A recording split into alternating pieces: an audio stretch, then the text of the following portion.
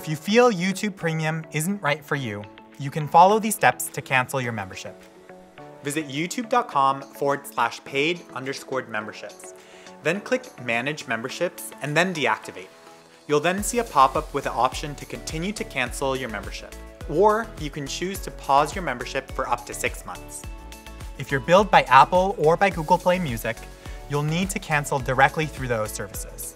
You'll find those URLs in the description below. And that's it. Subscribe to our channel for more YouTube tips and tricks.